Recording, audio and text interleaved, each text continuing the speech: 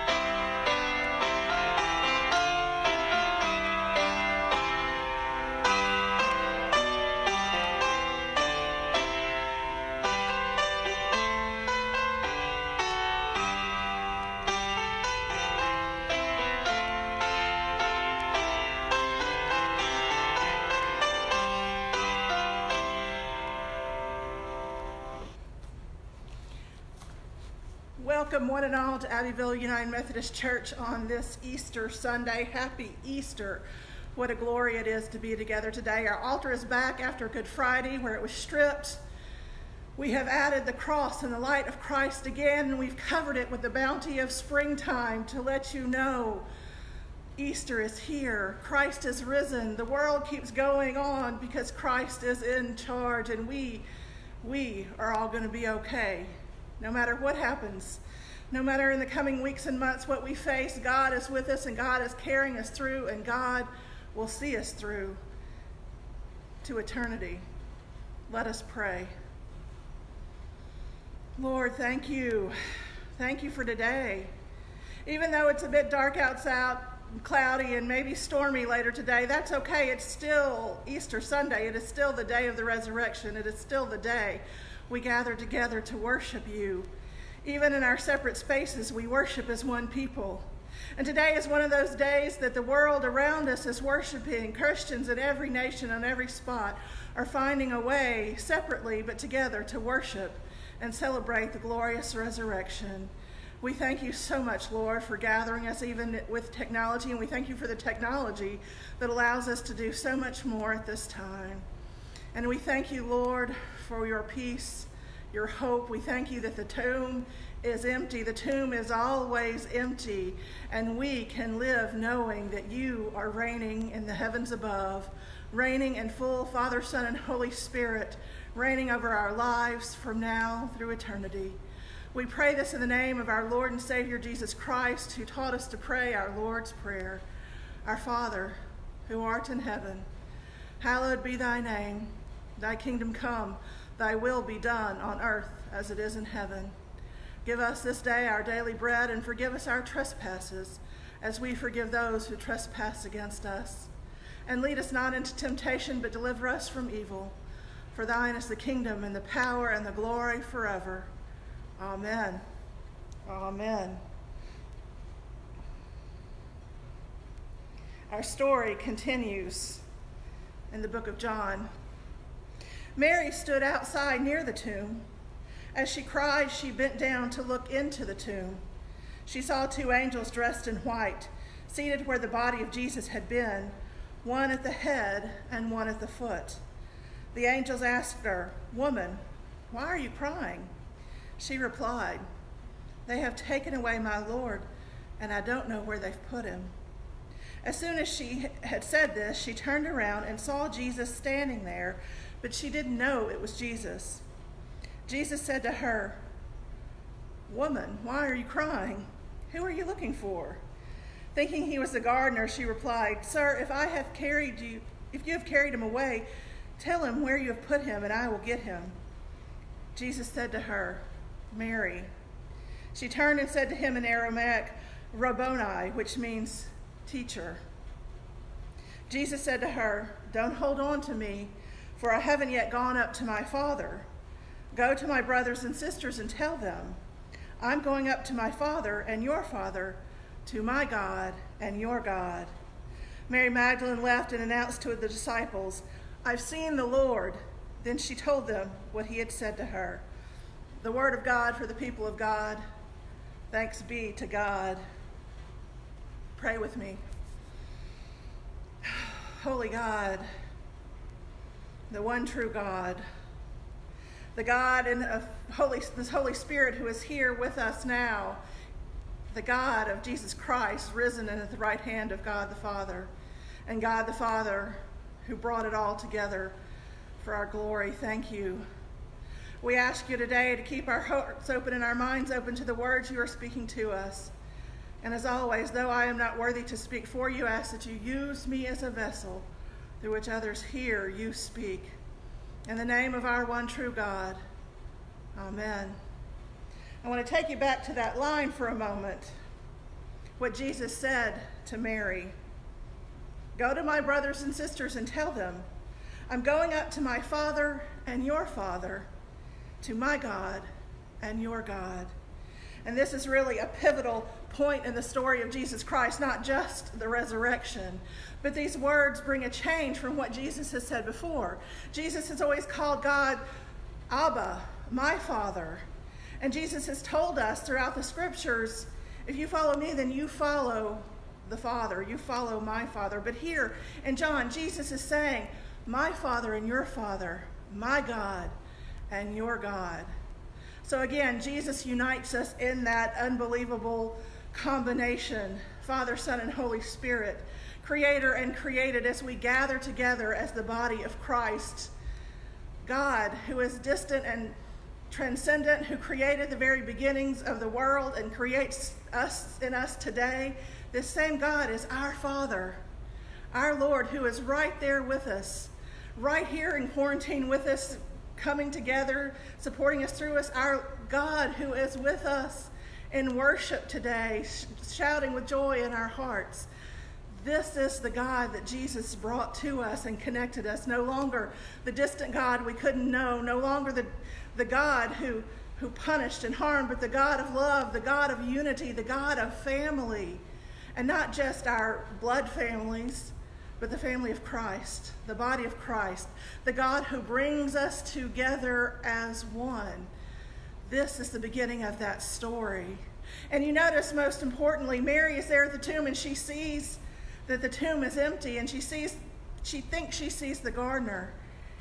But she's seeing Jesus. She just doesn't know it's Jesus until he calls her by name. And he calls her by name, and then suddenly she sees him and knows he's real, and she's excited, and she wants to grab him, I'm sure, and hug him. And he says, don't hug me. Don't grab onto me. I haven't fully ascended to my Father yet. And it was that time of transition, that time of change that we'll go through over the coming weeks as we continue to study the story of the resurrection before we get to the ascension. But it's still proof that the tomb was empty. Christ is alive. And in order to see him, to know him, he calls us by name, as he called Mary by name. Think of that. Jesus calls you by name. God knew who you were when you were formed in the womb. God knows every hair on your head. God knows your name and calls you. That is how we know. We know our one true God. How we know the God that is most personal and close to us. How we feel that presence we can't explain. How we feel that grace that surpasses all understanding. This is how we are connected to God through the risen Christ, through the resurrection, through today. We are Easter people. We are people who live on this side of the resurrection. We go to the cross during Holy Week, but we don't stay there. We don't get lost there. We move forward because the resurrection is what defines us. It's what gathers us. It's what unites us as one people and unites us with God. The resurrection, the tomb is empty. God has overcome death through Christ. Through Christ, we are saved. Through Christ, we are free. Through Christ, we don't have to worry about death and what may come. We know we will always be with the family of God. We know we will always be with the body of Christ, and it comes through today, through this celebration, through our marking the resurrection, because that is the glory of the Easter people. That is the glory of the Christian people. Life doesn't end today. The world is out there spinning today. The world is continuing. Yes, there's ups and downs, good and bad. We're still in this strange quarantine. We don't know when it's going to end. There's much to fret about and worry about. And if you watch social media and the news and you keep out there paying attention, you're going to hear all that noise that I keep saying, let the noise go. This week especially, let the noise go. And you let the noise go by going into prayer with God and saying, God, I can't handle it all. I can deal with myself and I can deal with my family and I can take care of these things, but the rest of it is too much. I'm worrying too much and I'm stressing too much. Please take this from me. And God will take it. God will carry that burden just as God has carried all of our burdens, because Jesus Christ frees us from sin, and Jesus Christ says, you are my children. Let me carry your burden. And if we're truly confident, and if we truly trust, and if we truly believe in the resurrection, and we believe in the risen Christ, and if we truly believe that God is all present, yet still present with us, if we truly believe this, and we can truly believe that God can get us through these next few weeks and months, and we'll be together again. Maybe in a new way, maybe in a different way. We don't know how the world is changing. But that's okay, even in the midst of change, even in the midst of a great cycle of shift that this seems the entire planet is in right now, we know that God is constant in that. And God is seeing it through. And God will see us through, not just today and tomorrow, not just through celebration and good times, not just through the most dramatic and traumatic times. God is even with us in the mundane times, the most ordinary times, the most unique times. Sometimes, if you have kids or grandkids, you notice it's not when they're excited or when they're sad that they necessarily talk. Sometimes it's just in the midst of doing dishes or eating supper or doing homework that they just come out with these questions and thoughts. And you see, God knows us that well, just as you know your children. When we sit quiet and we're not burdened by the world or we're not excited, we're just being ourselves in those moments. In those moments, God is with us and can hear us, those deep thoughts, those deep concerns, those wonders of our minds. I wonder if, I wonder whether, what might happen if. God is in there in those mundane moments, especially to hear you and to comfort you and to allow you to express yourself as the best you can. That's why we have to create these mundane moments. We always want the joys. We don't want the lows. We know they're going to come.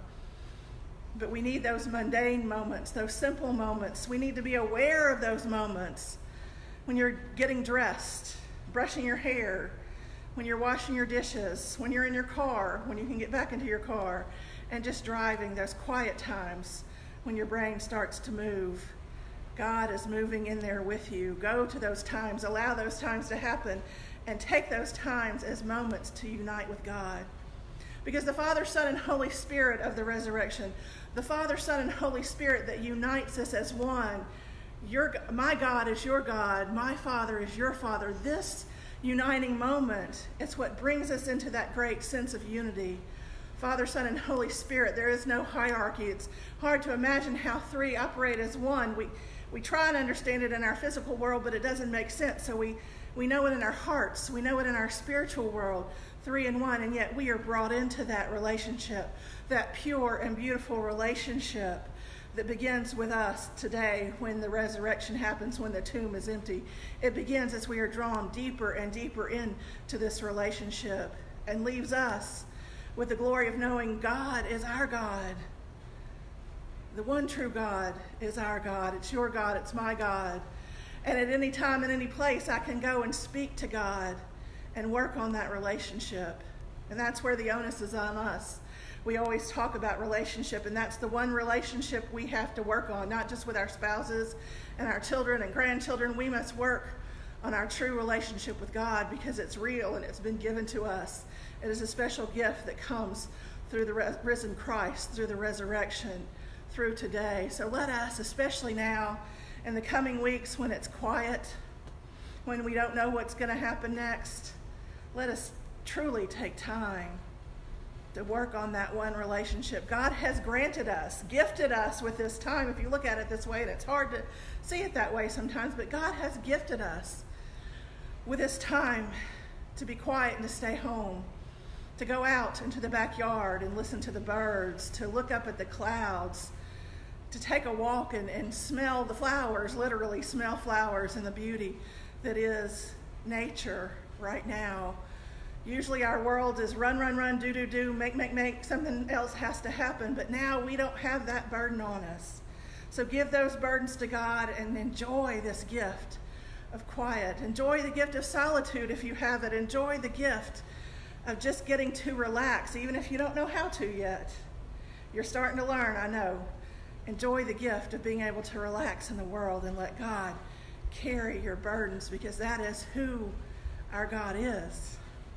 That is why we are the Easter people. That is why we celebrate the resurrection, because God unites us in that great family of God, one people, one body, continually celebrating that we are God's children, that we are saved, that we are free from the burdens of this world, and that everything will be okay as we get all through this together.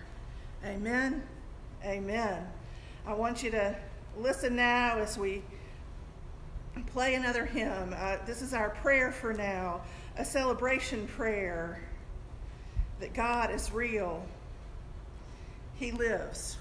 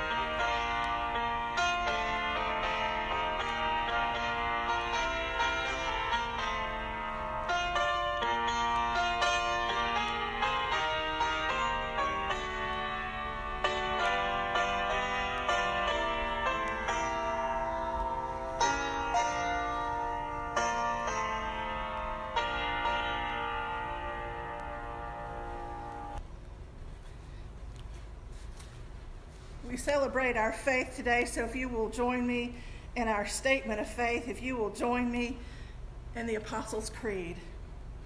I believe in God, the Father Almighty, maker of heaven and earth, and in Jesus Christ, his only Son, our Lord, who was conceived by the Holy Spirit, born of the Virgin Mary, suffered under Pontius Pilate, was crucified, dead, and buried.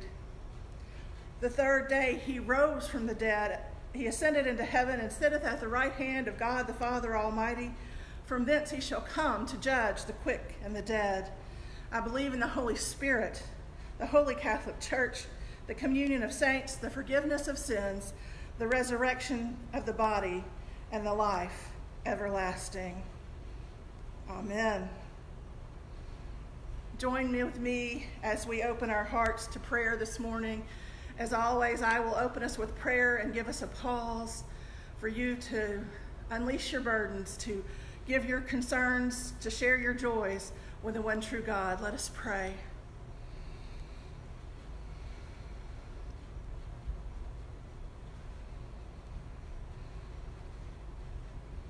What a glorious day, Lord. It appears even now the sun is shining outside. Even though we have storms ahead, we ask for your protection from the storms ahead, those affecting our nation and those affecting the world, those physical storms of wind and rain, and those more emotional storms of pain and worry. Lord, we are in a unique time, in a unique place, so we ask these prayers of you now, and maybe perhaps prayers we've never asked before. We offer them to you now.